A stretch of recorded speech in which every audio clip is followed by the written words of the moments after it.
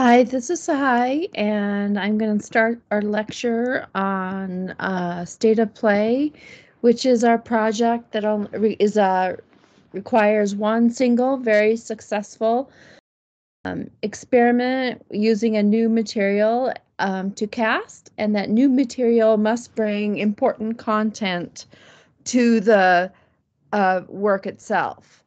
So I'm going to go ahead and start by just reading over the assignment, which you will find this text also in the module on Canvas. Contemporary art practices embrace the notion that artists are most likely not the master of a single material or technique, but rather they find processes appropriate to each project materially and conceptually. Each creative project might entail learning something entirely new. In this project, I want you to do something similar. Come up with an idea and process that are linked. Teach yourself to cast a material you have not before tried and execute the project successfully. The goal of the project should be to embrace the notion of play and humor to create an unexpected union of cast material and concept. Ideas: to find humor in something serious, to explore an issue currently in the media in an unexpected material or manner. Explore high art, low art, how quickly things change with the advent of the Industrial Revolution and later advances in shipping and plastics. Once slipcasting was a means of making highly detailed, exquisitely crafted decorative ceramics, and now it is used to produce incredibly inexpensive, functional, decorative, and almost disposable ware. Possibly explore the divisions or overlaps between high and low art, just how original slipcasting was a means to make, things that were really kind of very expensive, very high art, and now a lot of ceramics is kind of low art. So now I'm going to go to start the lecture and talk. I'm not talking about all materials that are necessarily fulfill all the parameters of our assignment, but I do think a lot of them do a good job of exploring kind of an idea where the material in the piece and the object, the shape, the text, whatever, is an interesting or contrast to the material. So this is a piece by Mona Hatoum, and she's a Palestinian English artist. She grew up in Palestine on the West Bank, but went to college in London, and the wars broke out in the West Bank and all around Palestine, and she basically was never able to return back home. So here's a welcome mat, but if you look really carefully at it, what it's made out of is hundreds and hundreds of pins or needles sticking straight up. So like if you were to actually step on it, you would be punctured by lots of needles. So it's kind of like the least welcoming welcome mat. This is another piece by Mona Hatoum in which she just has, this is only half of it. It's called Vicious Circle. And so I suspect the piece is about alcoholism or something like that. But yeah, so it's just basically an interlocking circle of wine bottles. This is actually a piece of my own. And it was part of an exhibit that had a very specific theme. It was veiling, and especially veiling as women are veiled in certain cultures and certain religions.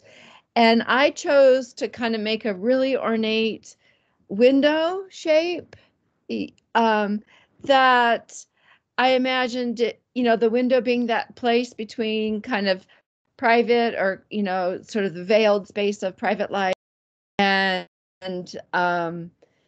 the outside public world.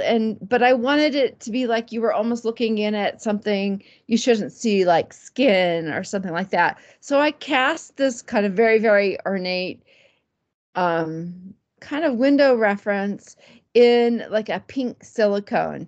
So if you were to touch it or look really closely at it, it would look very skin-like, very kind of fleshy. Somebody once told me it looked like little pig, newborn pigs, and I can't really get that image out of my mind now. Here's a detail of that piece. So I bought this kind of silicone called dragon skin that's sort of semi-translucent. And then I added a little bit of a stain that turned it sort of peachy or like that fleshy color. This is a piece I think is very, very important for any contemporary artist thinking about how materials and what they're made out of bring meaning to a piece. Piece is called Lick and Lather, and it is by an artist by the name of Janine Antoni. And on the right side are about 7 or 8 casts of Janine Antoni's bust, and then and they're all cast in soap. And on the left side are equal number of busts of Janine Antoni's head in chocolate. And the chocolate one, she licked and licked and licked until her features started disappearing. And on the right, she took the busts into the bathtub and scrubbed them until the features started disappearing. So what that kind of does is explore kind of issues of kind of guilt and cleanliness and shame. So the shame is sort of explored by the fact that she used these busts of herself to wash herself over and over and over, and then maybe potentially the guilt or the shame had from eating or licking so much chocolate off of her face from the pieces on the left.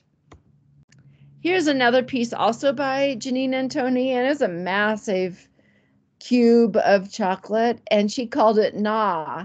So it was a perfect cube of chocolate, but after she cast it, she gnawed away eating at it till it was the shape that it is right now. This is kind of jumping back. This is actually also by the first artist I showed you, Mona Hatoum.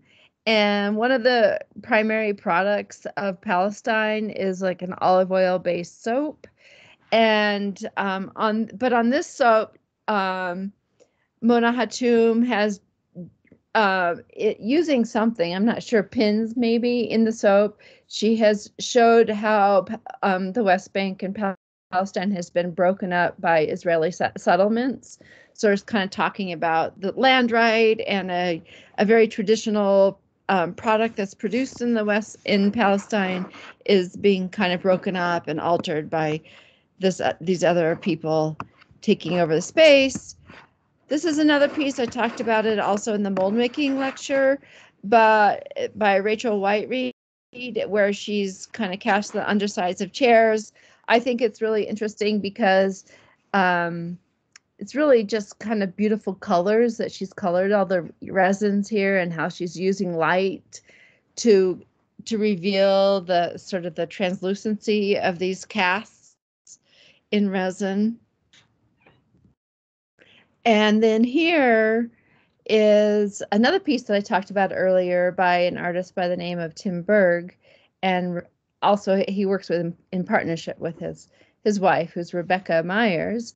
And interestingly, Tim has this kind of notion that when he makes things that are about animals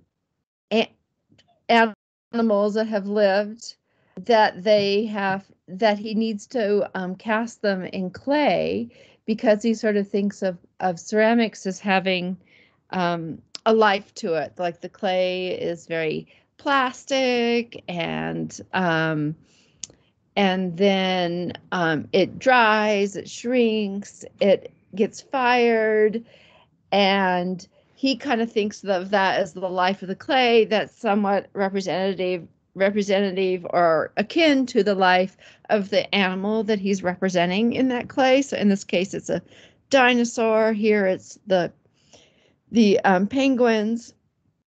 But so Tim and Rebecca also work with imagery and things that are not real animals. In this case, it's like ice cream bars, chocolate chipped ice cream bars.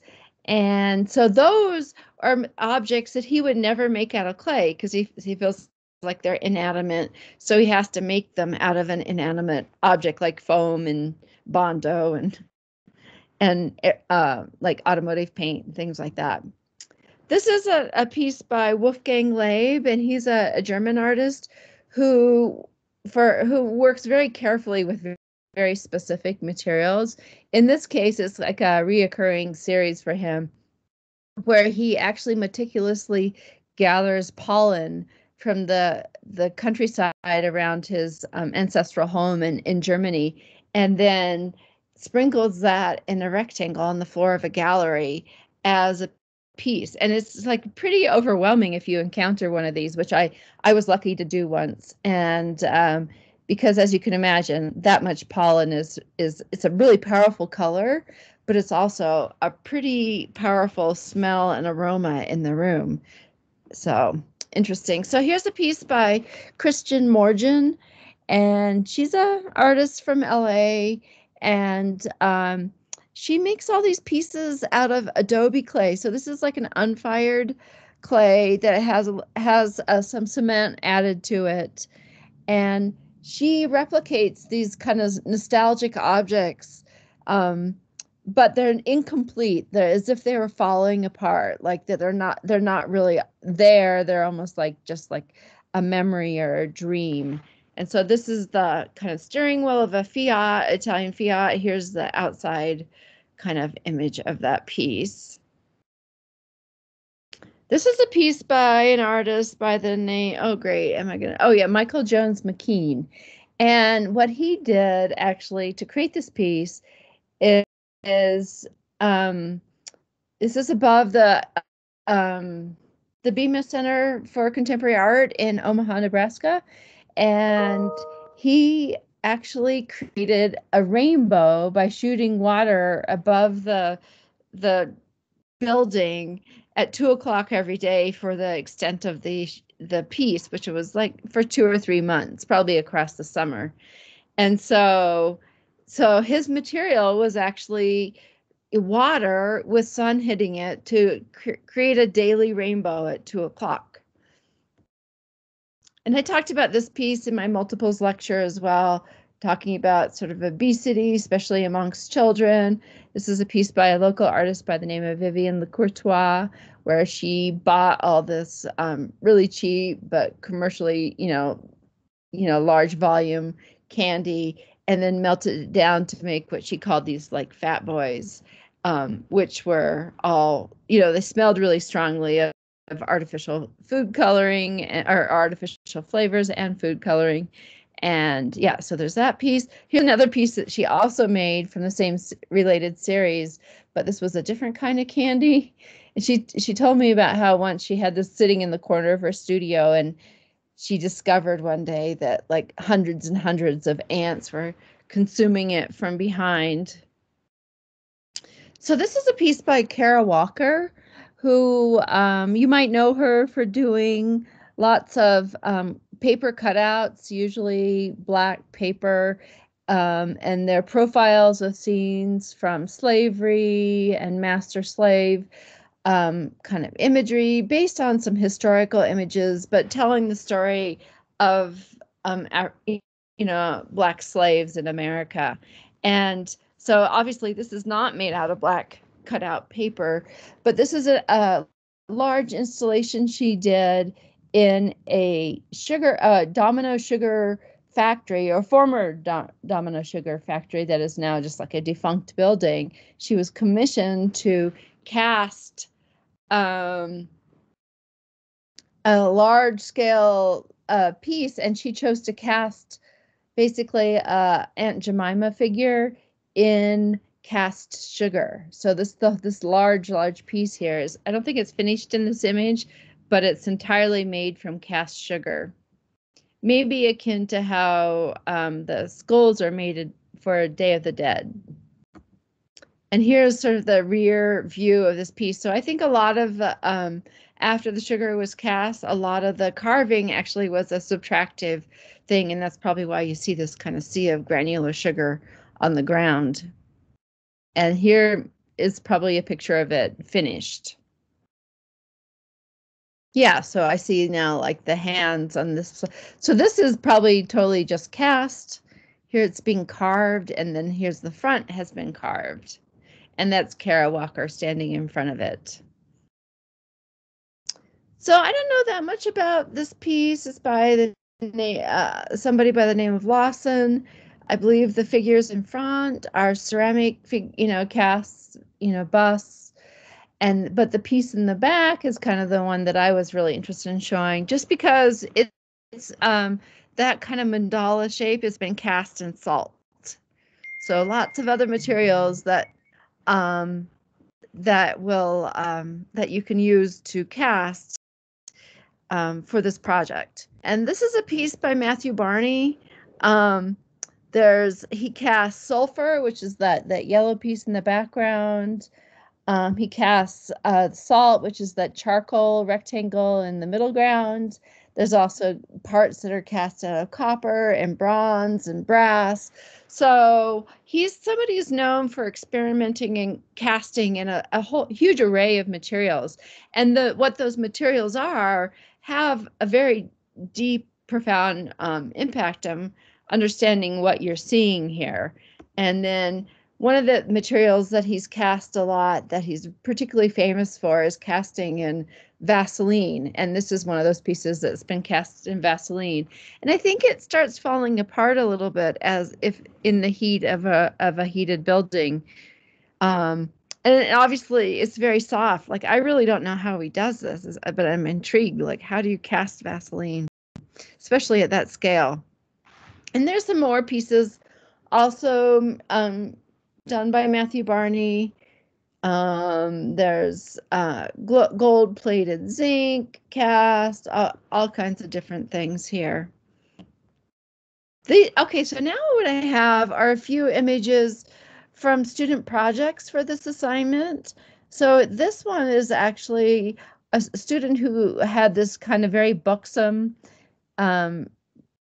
bust of Madonna, and she chose to make a silicone mold of that bust, and then she cast Madonna in ice cream. And so what you're seeing here is a vanilla ice cream Madonna and a companion. I'm not sure who the companion is.